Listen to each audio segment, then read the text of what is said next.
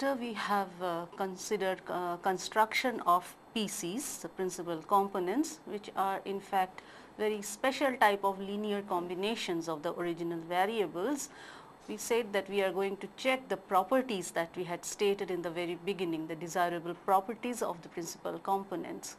The first one of them was that the total variability present in the original data should be equal to the total variability in the principal components. So, let us start with our first property today, that is property 1. We have total variation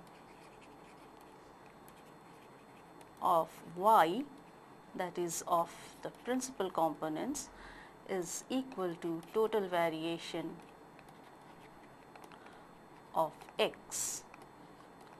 Now, at this point we are still talking about the p-dimensional vector of principal components. We have considered as many elements of this or we have considered as many principal components as there are the original variables, and we have also defined total variation as the sum of the diagonal elements of the corresponding variance covariance matrix. So, let us say that I have total variation of y. What is this? By my definition of total variation of y, it should be the trace of the variance covariance matrix of y. Now, we know that this is nothing but trace of the variance covariance matrix of y.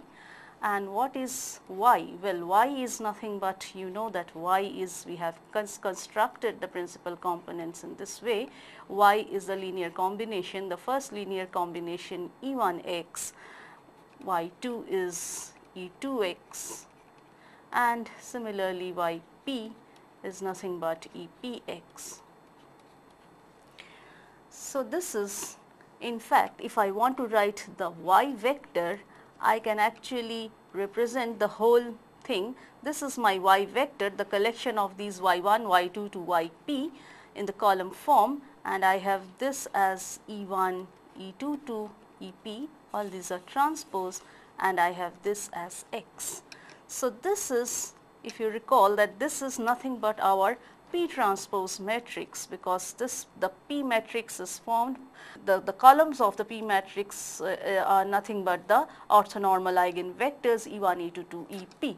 So, this is nothing but Px, which also gives me equivalently that x is equal to Py, but I can handle the situation with this relation. So, this is trace of nothing but covariance of P transpose x. Why do I do this? Because I know what is the variance covariance matrix of x, and trace of covariance of this matrix is trace of P transpose sigma P, because I have assumed, I have taken that sigma is the variance covariance matrix of the random variables x, and now I use the spectral decomposition of sigma in terms of p d lambda. So, this is p d lambda p prime. We know what are these matrices already, and since P is an orthogonal matrix, its columns are made up of orthonormal eigenvectors. This is nothing but trace of d lambda, and trace of d lambda is nothing but sum of lambda i's. This is I from 1 to P.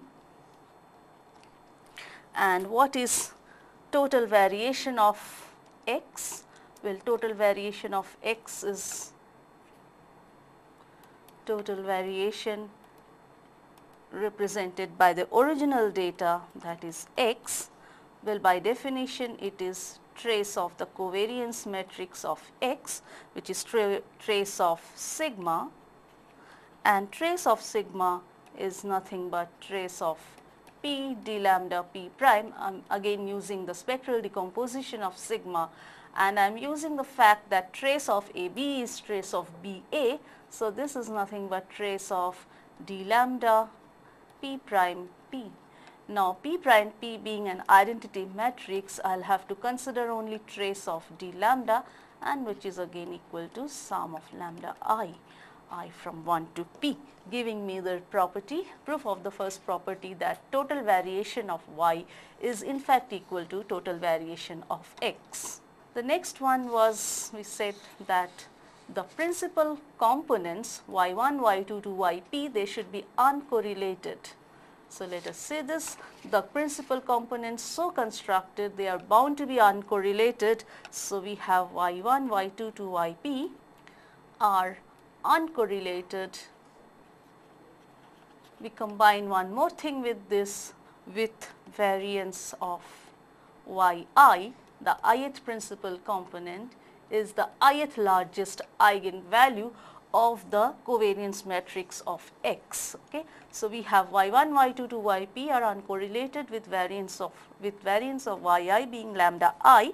This is again very simple because we have the ith principal component yi is nothing but ei transpose x, and this is true for all I from 1 to p. So that if I really have to consider what is covariance between yi and yj, well, it is nothing but covariance between ei prime x and ej prime x. So this is in fact ei prime covariance of x and ej prime, and this covariance x is nothing but our sigma matrix, the matrix which is very important to us for calculation of eigenvalues and eigenvectors, and we use the spectral decomposed representation of this matrix to write ei prime with p d lambda, p transpose and ej, right, where the columns of P matrix, these are nothing but E1, E2 to EP. Once I realize this, I can also realize very quickly that, well, if I write this as EI transpose and here I have E1, E2 to EP, then I have a d lambda, and here I have transpose of this, that is E1 transpose to EP transpose and Ej here. Now since EIs are orthonormal eigenvectors, I am only going to have a 1 in the ith position when this EI transpose combines with the EI here, so that 1 in the ith position and 0 elsewhere, d lambda, and then again I have, now this is important because this is in the ith position whereas this is in the jth position. So they are never matching, and as a result I have a 0, this is jth, and as a result I have 0 if, well, if I is not equal to j, and well, if it is equal to I is equal to j, so 1 is going to match with 1 here, and resultant element that is going to remain is this ith element of d lambda, and that is going to be lambda I if I is equal to j. So in one go I can prove, I have been able to prove that this proves that covariance of, which implies that covariance of yi yj is 0 for all I not equal to j, and variance of yi, which is covariance between yi and y with itself, this is equal to lambda I. Okay. The next property that we talk of is property 3. Well, we know covariance between xi xj is sigma ij, the ijth element of the sigma matrix. Have constructed multiple components in such a way so that the covariance between yi and yj, that is the covariance between the ith principal component and the jth principal component, is 0. They are uncorrelated. Now what about covariance between the original variable and principal component? Say I consider covariance between xi, any xi, and not just the yi, but say any yj. So let us look into that, because this relation, this covariance or this correlation coefficient that I am going to obtain from here is going to help me a lot in data interpretation. Okay. So this is the next property that we are talking of, that is covariance between xi, that is the ith original variable, and the jth principal component yj is eij root of lambda I by sigma ii. Now I know what is lambda I. It is the variance of the ith principal component, and sigma ii is the variance of the original variable x. But what is eij? Where eij is the the ith element of the jth eigenvector, that is Ej.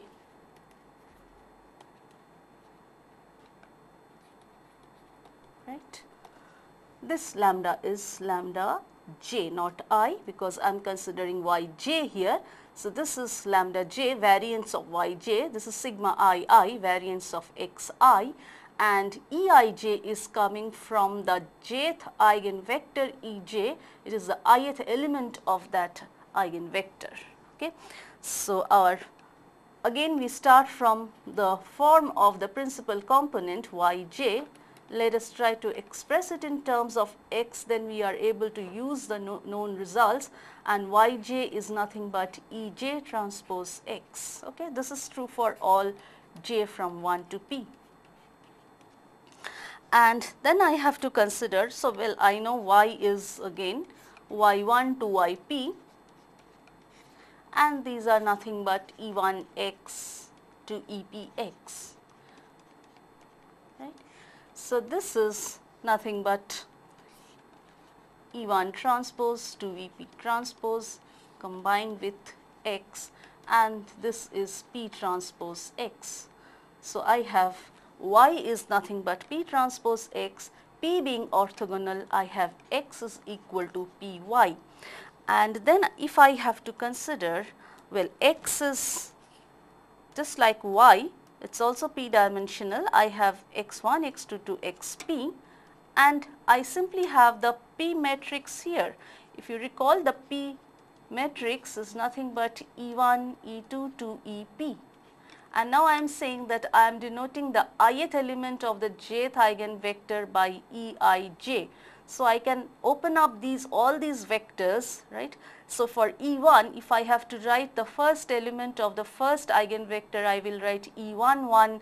Then the second element of this column vector, I am going to write E2, 1. So this is exactly how I write a matrix P, if P is nothing but, and then P is nothing but represented by this Eij, and I have E1, 1, E2, 1 in this way up to EP1, and finally the first element of the pth vector, pth eigenvector, which is E1p, then the second element of EP, which is E2p, and then I have the last element or the pth element of the pth vector giving me EPP, and then this is Y1 to Yp. Right. So this gives me a new representation of x. I can say that xi, if I consider the ith element of the x vector, it is nothing but sum of eik, yk, and k, the sum is over that common dimension, obviously it is p. So now if I have to consider covariance between xi and yj, well, I will have to consider covariance between xi, I am using this form of xi, this is sum over I, and for yj, I am simply taking yj. Now I can do this because I know what is the covariance between any yk and yj. So it is simple for me to handle this. Now I know that covariance between any yk and yj, where k is not equal to j, is equal to 0. So if I open up this sum and consider the covariance with yj, the only term that will make a difference in this covariance, will make a contribution rather in this difference, is the pth term.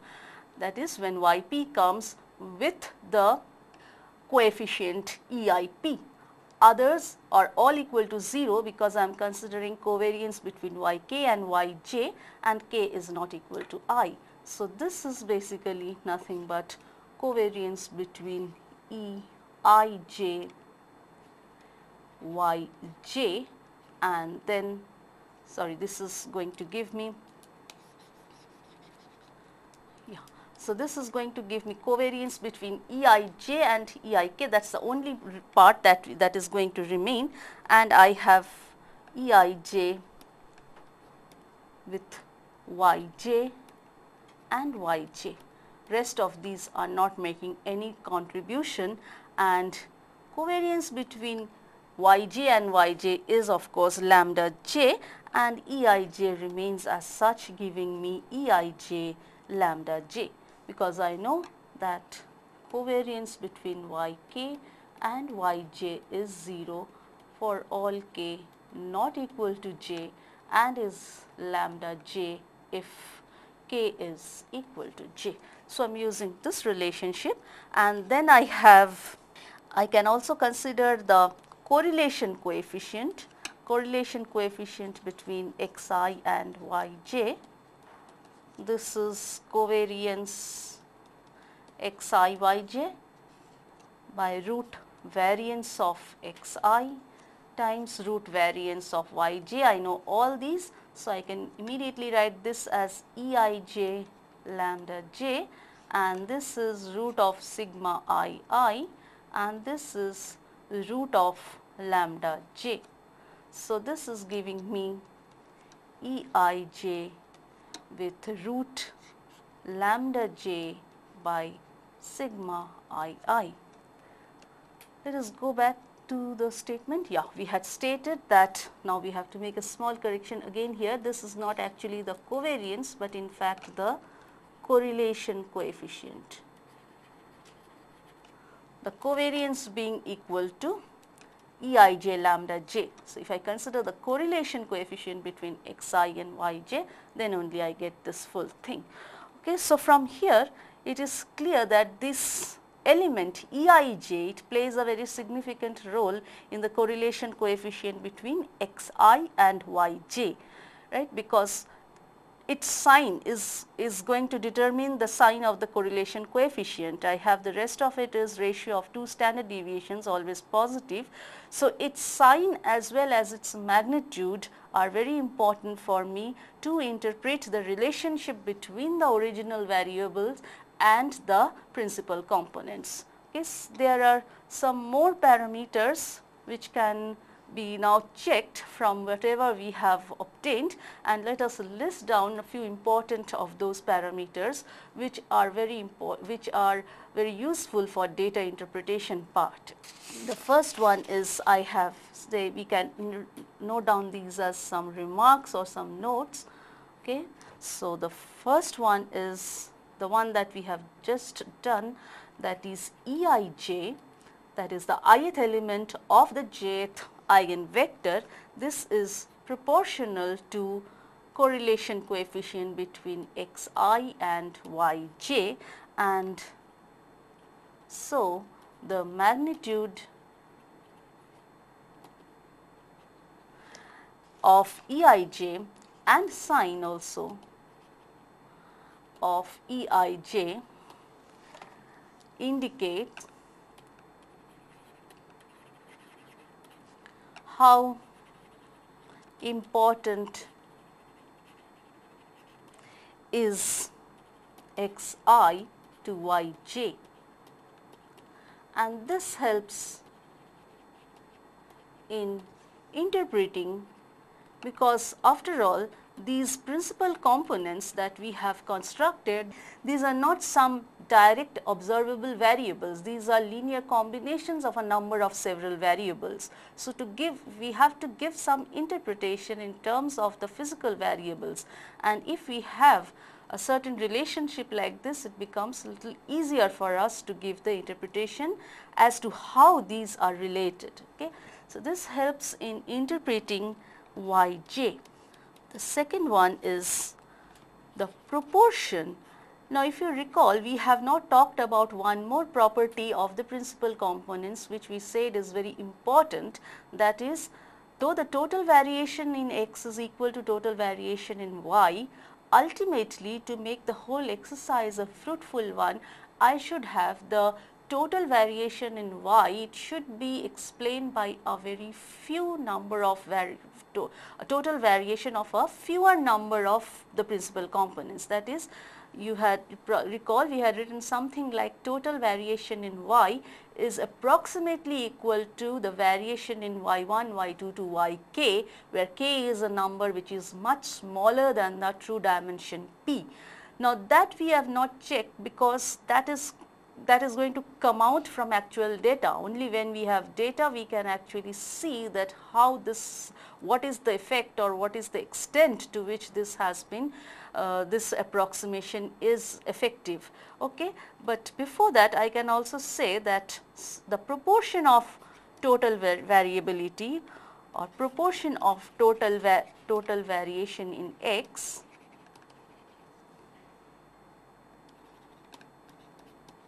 explained by the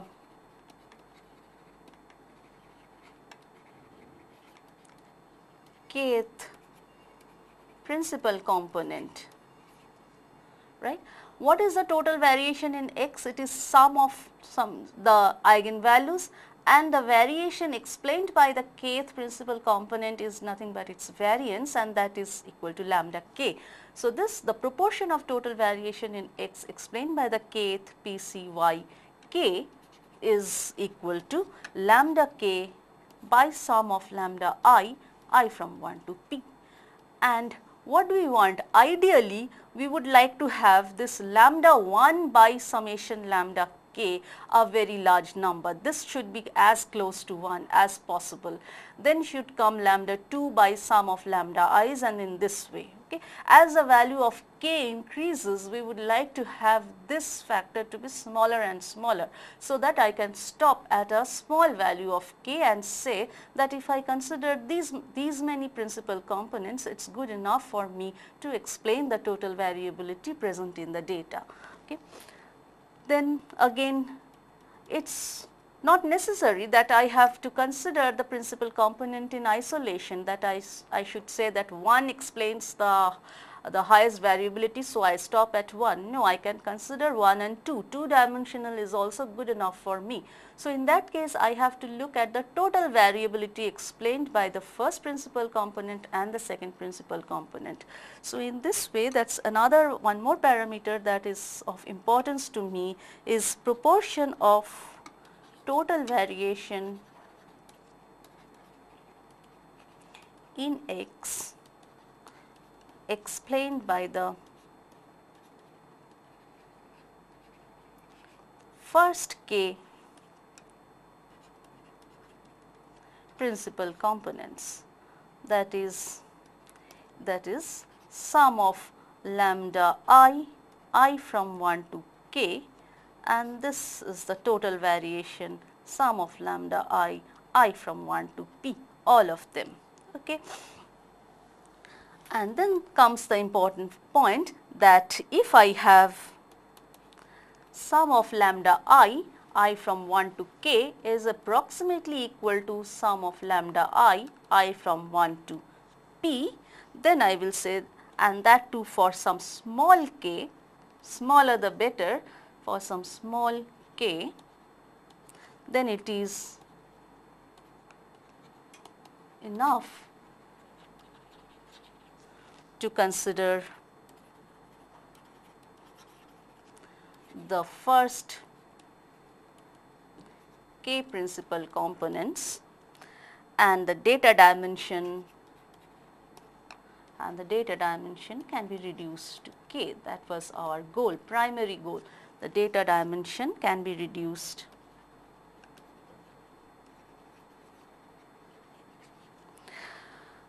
as we consider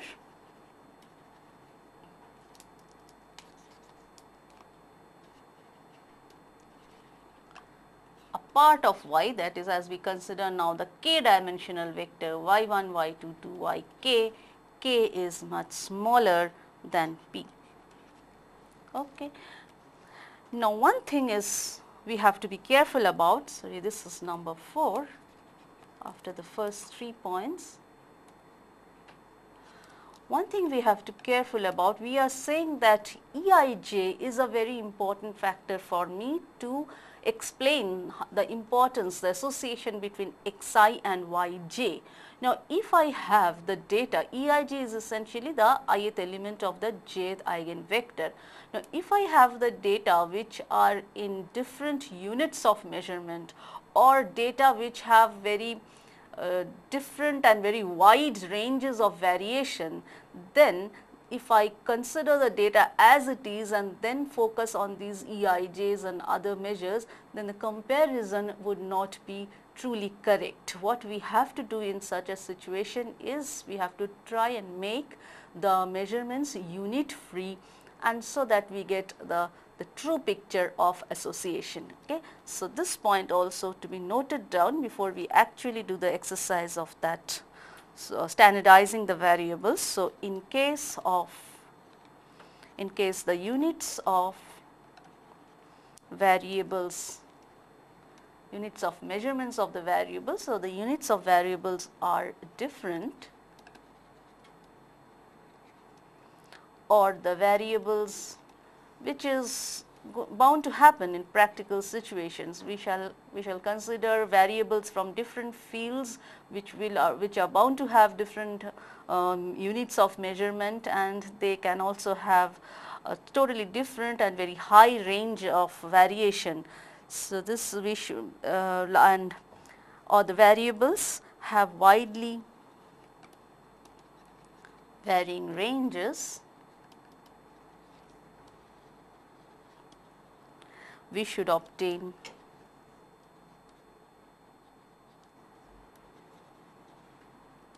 principal components from the standardized variables.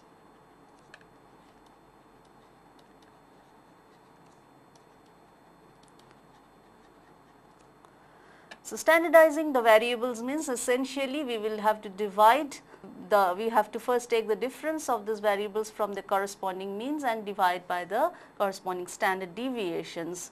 Now, initially when we working with the raw data, the matrix of importance to us was the variance covariance matrix of X, that is the sigma matrix. Now, you can easily realize that if we standardize the variables, the whole matrix of importance to us is now the correlation coefficient matrix of the variables. Okay. So, now we have to everything is getting replaced by the correlation coefficient matrix rho, which initially where we worked with the sigma, the covariance matrix sigma. Now, our matrix of importance is the correlation coefficient matrix rho. So, this is obtained from standardized variables, and we have to consider that is work, you can put it like this, work with the correlation matrix instead of the covariance matrix. Now, question remains that will the principal components be same if we work with the sigma on the rho matrices? The answer is no. In general, the PCs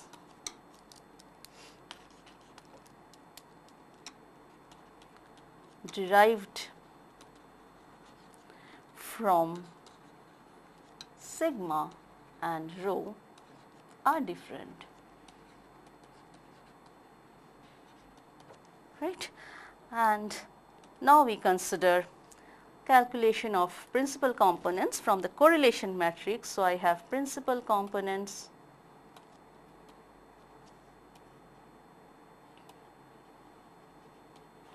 derived from correlation matrix.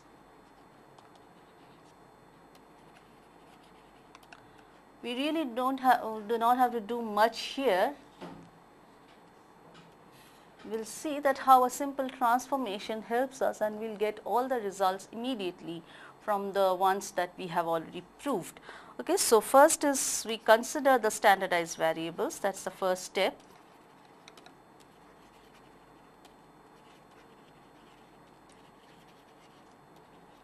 and use a very general notation Z for those. So, I say that Zi is nothing but xi minus mu I, that is the mean of the ith random variable. We had earlier said that the mean vector, well, if you have to write the covariance, a term for covariance with in terms of expectation etc., we will have to use this mu, mu being the mean vector mu 1 to mu p.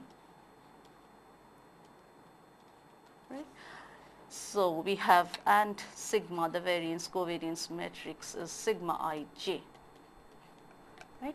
So, this is xi minus mu I by root over sigma ii for all I from 1 to p. There are p variables x1 to xp. I define p standardized variables z1 to zp, and now I just define a new matrix V, define V, which is nothing but diagonal of the sigma diagonal elements of the sigma matrix. So, this is diagonal sigma 1 1 to sigma p p, right. And then, well, I have Z. How can I write this Z vector? Z vector is nothing but Z1 to Zp, right. In terms of the x vector, if I have to do it, well, it's simply that now that I have defined what is V and the diagonal elements are all positive. So, V is a positive definite matrix. I consider the inverse square root of V by spectral decomposition, by spectral decomposition of sigma. This is good enough to give me this also, V square root inverse of V, and then rest of it is nothing but x minus mu. So, I combine all these standardized variables in this Z vector in this fashion, using x's, mu's and these elements sigma ii, root sigma ii coming into the picture in this way. So, now that I have Z is this, so what is expectation Z as expected, because I have standardized these and got Z.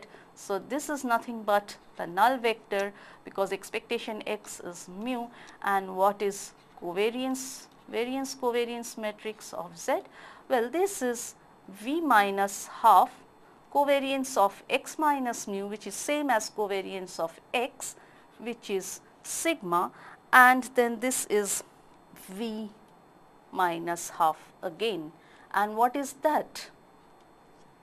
Well, if sigma is the variance covariance matrix or the dispersion matrix of something of x, right, and you have these are getting divided by these, the ijth element of sigma matrix, by what is it getting divided? Well, it is getting divided by this, the element here, that is it's getting multiplied here by sigma ii raised to the power minus half, and on the other side it's sigma jj raised to the power minus half. So, in effect I am getting nothing but the correlation coefficients rho of xij, right. So, rho is nothing but rho ij, and what is rho ij? It is the correlation coefficient matrix of xij. Call this as rho ij, the matrix of correlation of xi and xj. Well, this was the matrix of covariance between xi and xj.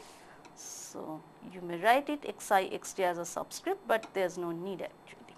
Just like we have sigma as covariance between xi ij, and rho is the correlation matrix between xi and xj.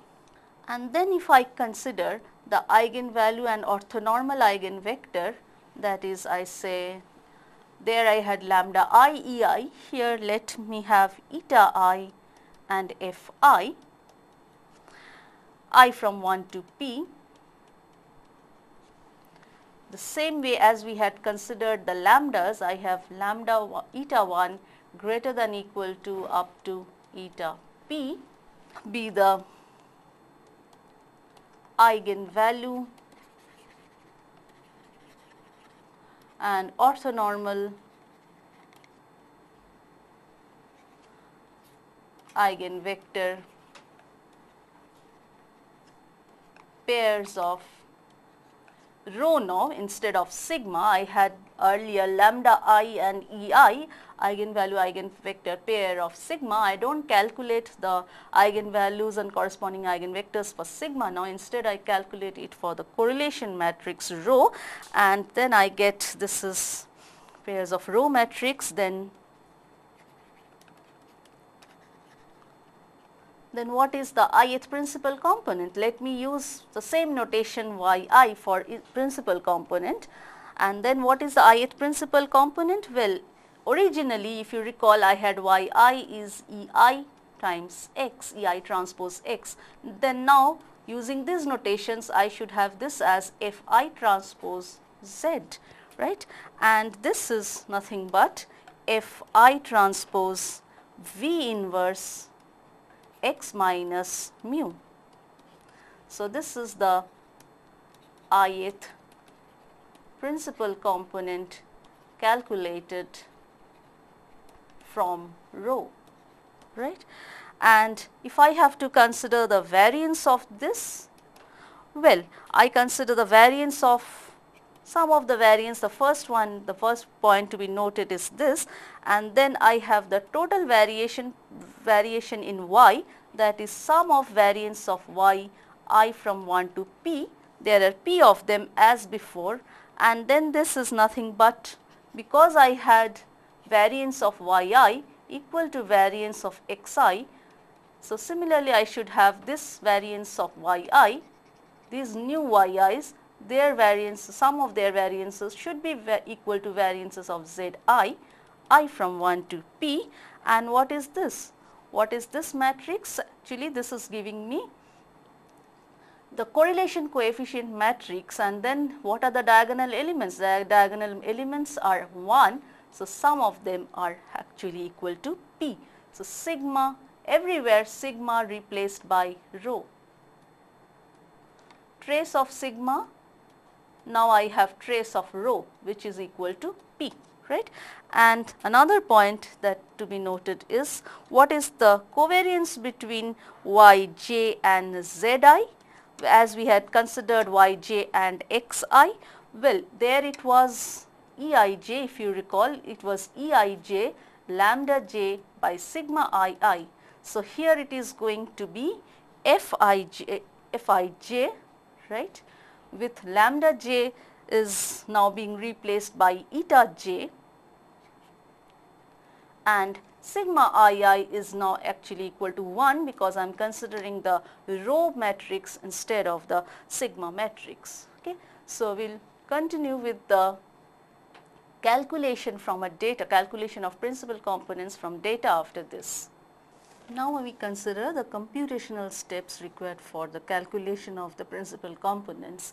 First we consider a situation where we are calculating eigenvalue, eigenvectors from the sigma matrix, that is the covariance matrix, and next we will take up a correlation matrix as well.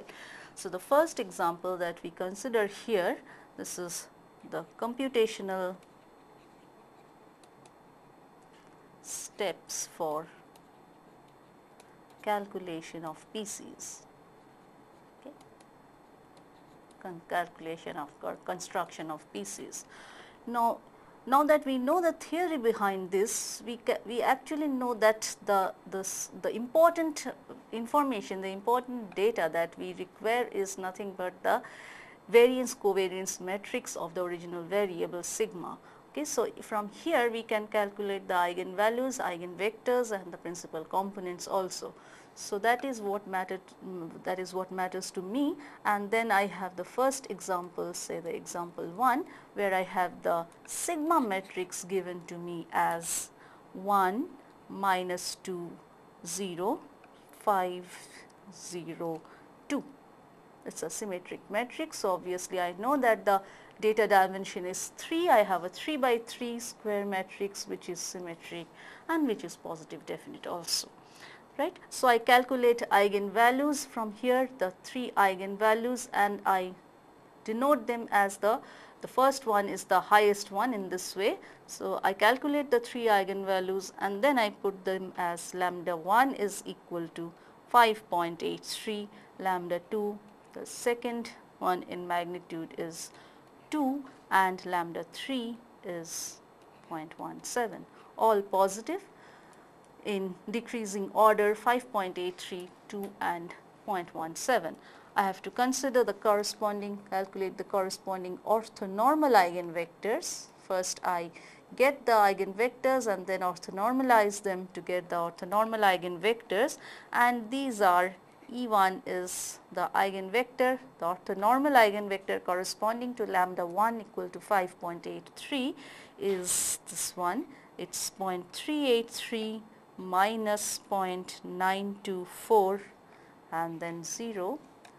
The second orthonormal eigenvector, that is the eigenvector corresponding to the second highest eigenvalue, which is equal to 2. This is equal to 0, 0, 1, and E3 similarly is 0.924, 0.383 and 0.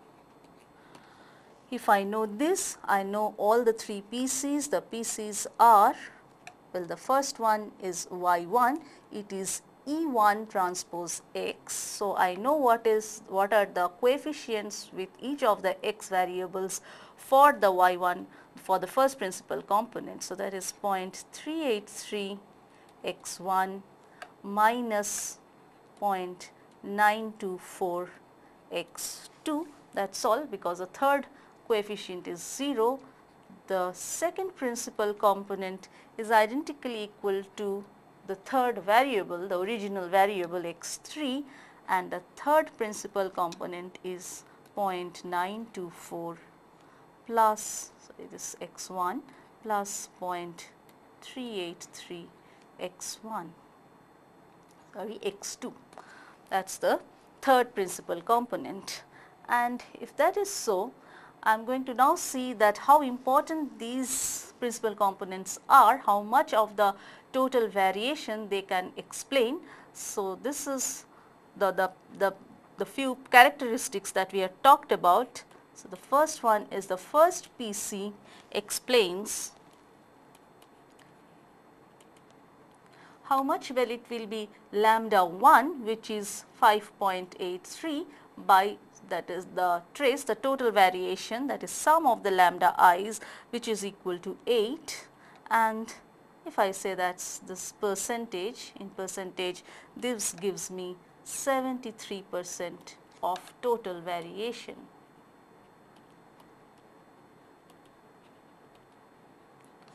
Fine. One may not be happy with only 73% of the total variation being explained by one PC.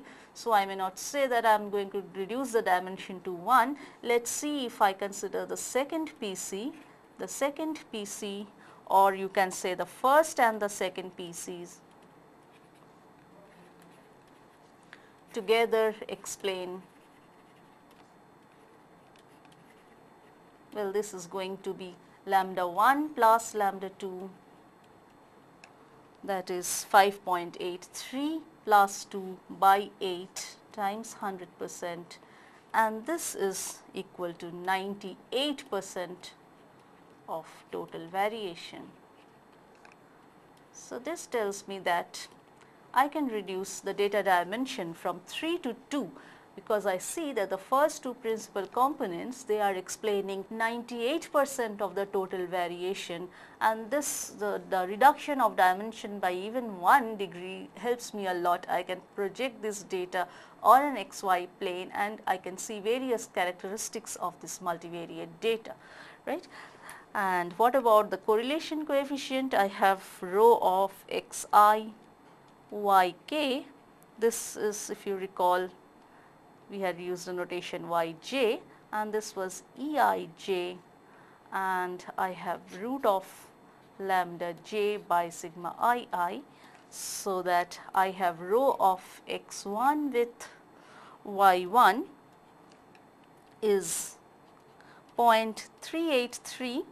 That is, I am considering eij, I am considering the jth eigenvector, that is the first eigenvector and the first element of that, that's 0.583, and I consider the the first eigenvalue, because j is equal to 1, so that is 5.83, and variance of the first, that is the first element of the sigma matrix, and this is equal to 0.925. This tells me about the relative importance between x1 and y1. Similarly, if I consider x2 and y1, what I get is, that is j remains 1 here, but I is 2. So, I have the first eigenvector, but the second element from it, and that is minus 0.924, the first eigenvalue, and the second element, second diagonal element of the sigma matrix, giving me 5, and that is equal to minus 0.998. I can see that there is a direct relationship between x1 and y1, the first variable and the first principal component, whereas there is a negative relationship between x2 and y1, but nevertheless the importances are really high. They are high in magnitude. One is 0.925, another is minus 0.998. What about the third one, x3 with y1? Well, we have to consider the third element of the first eigenvector, and that is equal to 0. So, there is no degree of association between the first principal component and the third original variable. Okay. So, in this way we can, if we want to go to the second principal component, if we stop at the first principal component, we need not go to the correlation coefficient between the xj's, xi's and y2, but if we want to retain y2, we should ideally, because only when the first two are combined we have 98% of variability explained, and then one can also consider the calculate the correlations between xj's, the different xj's with y2.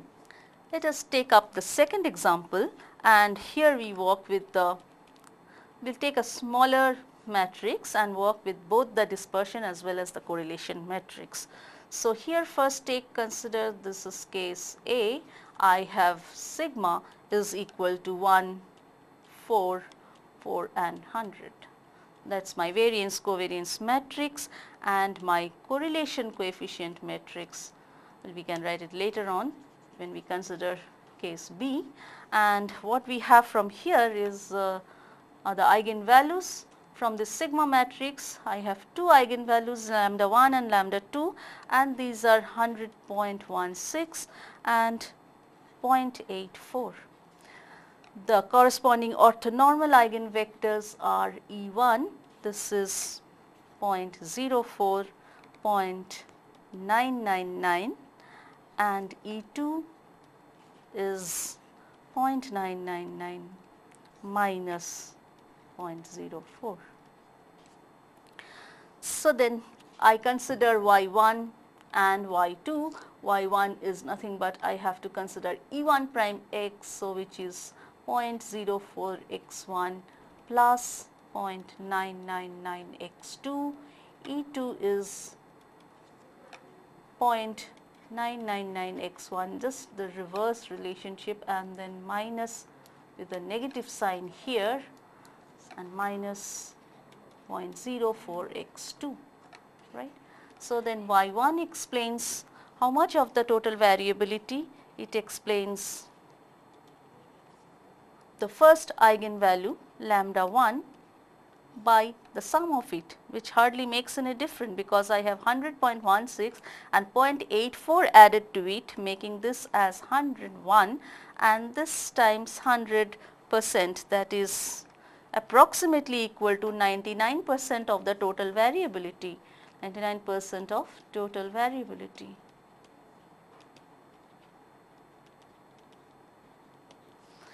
And y2 explains the rest of it. So, no need to consider, no need to go to y2. If I consider y2, there is no reduction in the data dimension, and if I consider y2 now, this will explain 100%, but at least from 2 dimension I have come down to 1 dimension. That is the whole purpose, whether it really helps me in data dimension reduction. And then I consider the correlation coefficients also. I have rho x1 y1. This is important, and this is only the eigenvector, the first eigenvector is coming into the picture. This is the Eij part, that is E11 here, and then I have the variance of the first, the standard deviation of the first eigen of the first principal component, that's 100.16 by sigma I, sigma 11, that's 1, and this is giving me 0.04 actually, not 0.04. And what about the correlation coefficient between y1 and x2? Well, this is now going to be 0.99. It's the first eigenvalue 100.16, but now it's the second variance sigma 22, and this is equal to 0.999. Right. So, this tells me that x2 is much more important. The degree of association of y1, the only principal component that we are considering, is much higher with the second variable than with the first variable. Perfectly okay, there is no problem with that. So, x2 is much more important to to y1 than x1. Now, what is the true degree of this importance? Is it because of the much higher value of this second variance? So, to look into questions like this, what we should do is actually standardize the variables and work with the correlation coefficient matrix rather than the covariance matrix. Okay. So, that is what we are going to do now. We consider the case B part, where we have the correlation coefficient matrix calculated from the covariance matrix, just by that defining the V inverse, square root inverse of V matrix, and then we can easily get the correlation coefficient matrix, and that is equal to 1.4 I have, and then what is this? Is 0.4 and 1, right. That is, we are considering the standardized variables, that is, the standardized variable z1 is nothing but x1 minus mu 1 by sigma 11, root of this,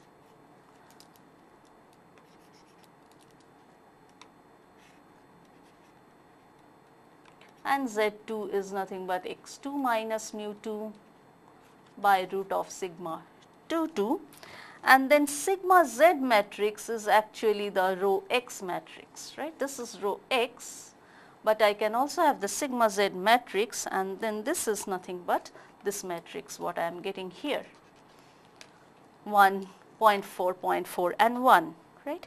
And then I calculate the eigenvalues eta 1 and eta 2 from this row matrix, and eta 1 turns out to be 1.4, eta 2 is 0.6, right. And the eigenvectors, corresponding orthonormal eigenvectors f1 prime and f2 prime also have to be calculated. This is 0.707, 0.707, and f2 is 0.707 with minus 0.707, right.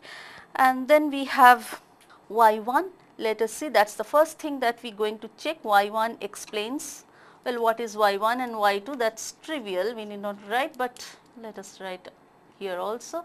y1 is nothing but, if you want to write in terms of z1 and z2, I should write it ideally as 0.707 z1 plus 0.707 z2. These are to be replaced by x1 and x2, and y2 is 0.707 z1 minus 0.707 z2, and y1 explains,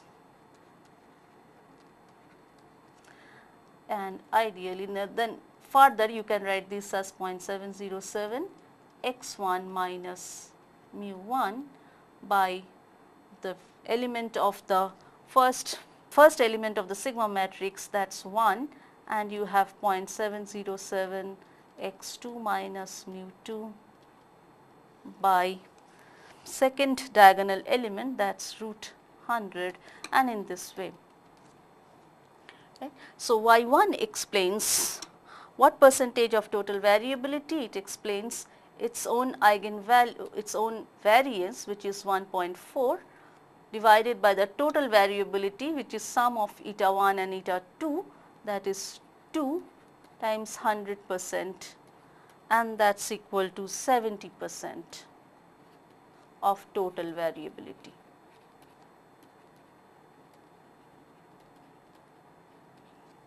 And if I consider y2 part of it, it explains if the rest of it, right, because y1 and y2 will together consider the total variability. Now, that is what we see here. The difference here, if we work with the covariance matrix and the correlation matrix. When we had worked with the covariance matrix, we saw that y1, the principal component calculated from the covariance matrix, explained 99% of the total variability. But here, when we consider the correlation matrix, we see that y1 explains only about 70% of the total variation.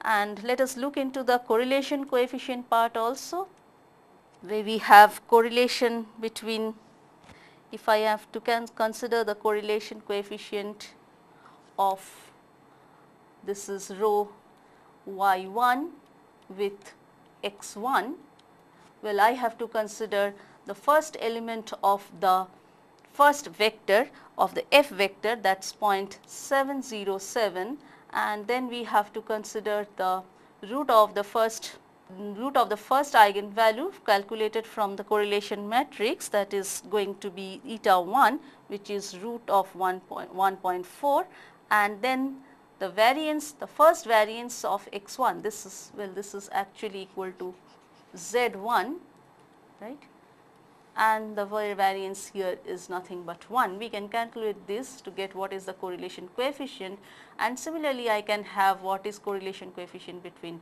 y1 and z2, right. So, this is going to be the Eij, that is, I am going to use the first element of the second vector, that is again 0.707. I will consider root of 4 and 1 here. The interesting thing to see here is that y1 to z1 and y1 to z2, the degree of association is same, because I have the same value coming here because of the fact that E11, right, E11 is equal to E12, and I have the same eta I value coming here, and z coming now from the correlation matrix have equal variances, which is equal to 1. Okay. So, that is precisely equal, rho of y1 z1 is equal to rho of y1 and z2. Our next example will be computation of PCs from data matrix. In these examples, what we had seen was that I did not have the data matrix, I only had the population variance covariance matrix given to me. That was good enough for me. I calculated the eigenvalues, eigenvectors, and then the principal components, and I then also talked about how much of the variabilities are getting explained by the principal components, and so on and so forth. But in reality, what we are going to have with us is actually the data, the information on the multivariate data variables, and we are going to calculate